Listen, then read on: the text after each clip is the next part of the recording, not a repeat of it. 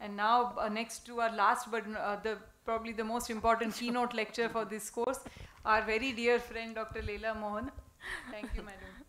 Thank you, Dr. Vaishali, for giving me the space. In fact, I would have loved to sit here and listen to all these stalwarts. Vasavada, Dr. Vasavada, I've seen him put all what he is teaching into practice, being with him there. So my teacher, and he gave me the courage to do some pars plana vitrectomy, which I don't routinely do, but I started after seeing him. And though all Dr. Meenakshi, Dr. Jagadram probably may not know that I've been learning from all of you over the past years. I don't know what more I am going to add to from whatever we have heard here, but I'll just present whatever I have learned from them. So uh, there is nothing more updated, in fact. So over the years, from 70s to 2000, lot of things, viscoelastic posterior capsulectomy, vitrectomy, CCC, newer IOLs and triamcinolone assisted vitrectomy, and all have made IOL implantation possible in younger children. But further, the goal of surgery, of course, we know is clearing the visual axis for the retina to mature.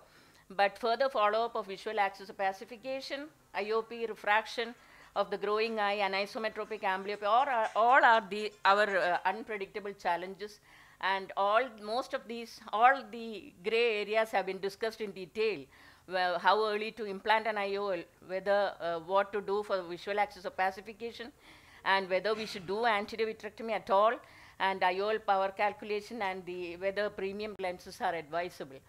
So it may all come down to timing, as we have already said. The child loses one line of visual acuity for every 3 weeks that the surgery is delayed in the first 14 weeks of life.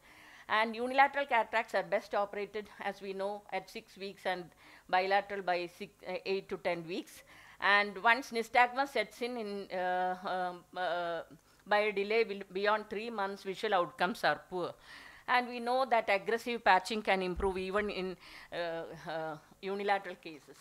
And of course, we know that even unilateral and bilateral cases nowadays, infection has a very big brunt on the causative issues.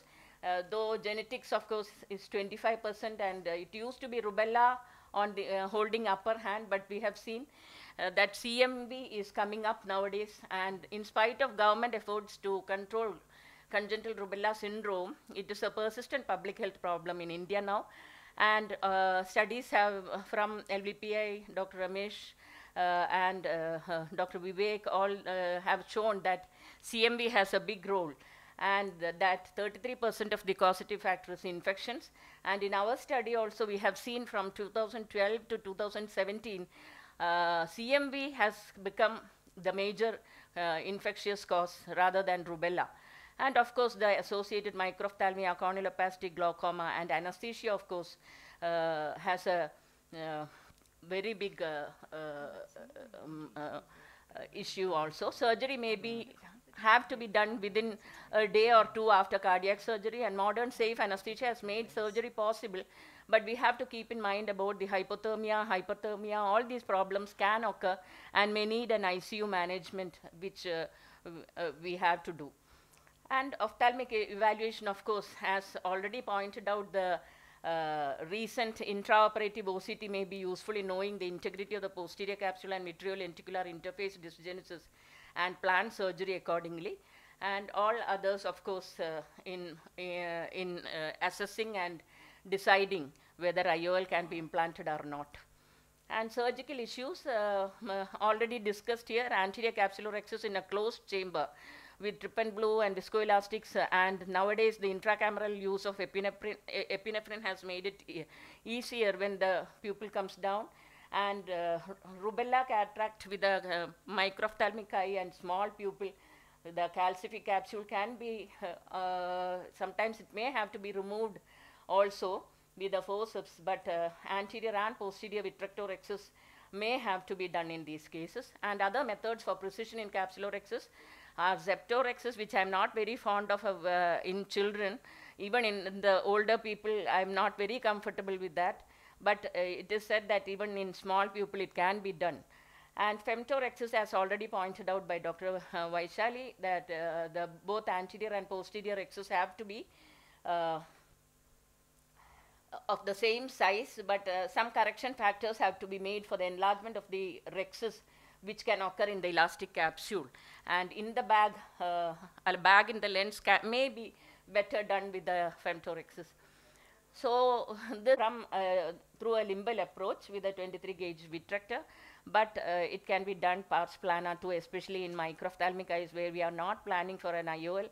And CME, though not documented, it's not a common. It's not common by FFA studies as shown by Morgan et al. And after vitrectomy, I forgot to. So I don't want to waste more time. The conventional PPC with anterior vitrectomy versus posterior optic capture, as we have already discussed, randomized control trials have been done in India by Dr. Vaswada and also Dr. Sukhija, Dr. Jagatram, showing that comparable results have been are there even without vitrectomy. So that may be the conventional method in future, we don't know, because implications of doing doing vitrectomy in that early period has been well highlighted. I've heard Dr. Vaishali speak on that extensively before. So we don't know that may be the way to go. Bag in the lens is another way to prevent visual axis opacification, and where the anterior and posterior leaflets of the capsule are tucked into the groove of the lens. And the role of central corneal thickness. Phakic eyes, as we have seen, has shown to have an increased CCT as compared to those who had primary IOL implantation. In all the studies, the role of vitreous factors which might alter the microstructure of cornea and angle are still not known. They may play a role in glaucoma development, and there may be a false increase in glaucoma also. Glaucoma diagnosis if this is not taken into consideration. A lot of studies have done on this, but not extensively. We don't know much about it, whether the vitreous vitrectomy has a role on that. And we have already seen unilateral cataracts. Primary IOL implantation in unilateral cataract is to prevent periods of aphakic vision. So though IATS has shown that membrane formation and resurgery had to be done, long-term outcome was similar, and compliance with contact lens, as they had used about 9 to 11 contact lenses in a year, which was provided by the study, which is not possible in our situation. So probably we may have to consider IOL implantation in a normally formed eye with the normal parameters of cornea and anterior and posterior segment. So as Dr. Vaswada had already pointed out, and Dr. Jagatram was saying, that posterior plaque, I believe also that it is due to posterior capsular opacities, and posterior plaques may be due to PFV. And we have seen in unilateral microphthalmic eyes, about 60% of them are due to PFV, and posterior capsular plaques are seen in 60% of these microphthalmic unilateral cataracts. So a good outcome has been possible in most of the anterior forms, where this is a single piece IOL. I would prefer also multi-piece IOL to capture, but here I have done single piece with posterior capture, and primary IOL implantation is possible in most of these cases. And if there is a heavy vascularization, this is a retinal endocautery being used, which is very useful to prevent bleeding. And most of these cases, when it is very vascular, previously I used to ask the posterior segment surgeon to take over. But now with the endocautery, I am doing it. So posterior persistent fetal vasculature, of course, we have to do an extensive detailed examination, and it is better tackled by the posterior segment surgeon if it is very vascular. And whether IOL or not. As an extension of IATS, we know that the toddler aphakia and pseudo-aphakia studies have come up. TAP study has shown that IOL is a safe option in unilateral and bilateral cases above 6 months with low visual axis opacification and glaucoma. A study on 100 eyes of infants by Sukhija et al. And Dr. Jagatram, as we have seen, is a safe, has been shown to be safe, and from LVPI also. Of course, IOL power calculation, and we have been already discussed in detail, and which IOLs can be used, single or multi-piece hydrophobic the best, and multifocals are best avoided during amblyogenic years, and toric IOLs may be considered in the older children if it is possible. And secondary procedures, the age of secondary IOL should be customized according to whether the patient is using phakic glasses or not. And 3-piece hydrophobic IOL with optic catcher will be the ideal. And membranectomy, glaucoma, strabismus surgery, all will have to be considered over the years. And large anisometropic myopia, with a very large anisometropia, sometimes IOL exchange may have to be done.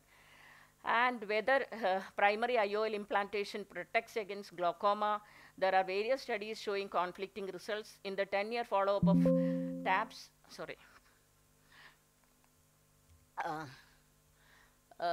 both groups have shown that an incidence of 23% glaucoma, irrespective of whether it was primary IOL implantation or aphakics.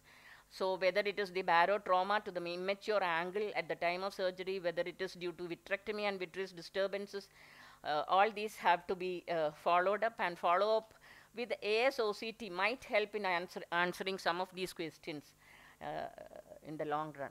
And of course, as everybody has stressed upon, the follow-up is the most very important, most important factor. And even before planning surgery, we have to tell them, unless you come for follow-up, there is no point doing surgery, clearing the media. So all these have to be seen at each visit. A red reflex is essential, fundus, slit lamp, visual acuity, refraction, and axial length and corneal diameter, if necessary, examination under anesthesia. And a good chair time during counseling, during each time they visit you after surgery, is very, very important to make them come for follow-up. This is what I have seen, because over in Malabar, where I stay in Kerala, there are a lot of people coming from Gulf, and they do surgery and just disappear. So it's a pity when they come back with a lot of these problems. So it has to be stressed. The follow-up is the most important. Each time you have to stress the importance of follow-up. Thank you so much. Thank you, sir. Thank you. All of I have a question. When they disappear, when they come back, no, this is the lighter side. This is the lighter side. When they appear, do they bring some gold with them? Thank you. So thank you, Dr. Leila. This was, I think, all in all, I had a very good time during this course, and I thank you all for being with us throughout on this last session of a nice Friday evening in Bombay. And I cannot thank my faculty enough for agreeing to be part of this and teaching us so much. So thank you all, and I think a special shout out to the person who was managing this hall. In the world, I have never seen anywhere somebody serving you coffee, like asking you. So this is, I think, hats off to the LOC and hats off to him. Thank you so much. I think he's the best person who has, I think, for the first time I have seen in any of the hundreds, more than 500 conferences, I have seen, I think he's the first person who offered tea. And in Bombay, it is a big thing. Also even in Bombay. Even in Bombay. No, but before we sit, because we already overshoot, let me have 2 more. I want Professor Jagatram to say final 2, 3, 4 lines of pearls of wisdom on pediatric cataract surgery. You're done. You're the most. No. I think I consider Dr. Abhay Vasavada my teacher and my guru and mentor, and he's inspirational for me. Whatever I have learned. What I can say that young children, particularly less than 6 months of age, we have to be extremely careful, and whatever very selectively one may implant in some cases, but not as Dr. Vaishali Vasavada said. I think we should follow that. That is one. Second thing is micro-ophthalmic, do not use IOL. That is another. Third thing is surgery is the first step. Follow-up is important. Counseling is extremely important. And most important thing is that these children, they have squint, as Dr. Meenakshi also emphasized. We have to highlight that, which we ignore most of the time, and parent will say that this squint has appeared after cataract surgery. And our another speaker, Dr. Varshini, also very rightly said the patching, that is extremely important. Amblyopia therapy, that is extremely important. I think otherwise vision will not develop in these particularly unilateral eye, and sometime even in bilateral eye if there is a anisometropia. So I think this was excellent instruction course. I am thankful to Dr. Vaishali Vasavada and Dr. Abhay Vasavada for giving me opportunity. Thank you so much. And thanks to the audience. They are here till last.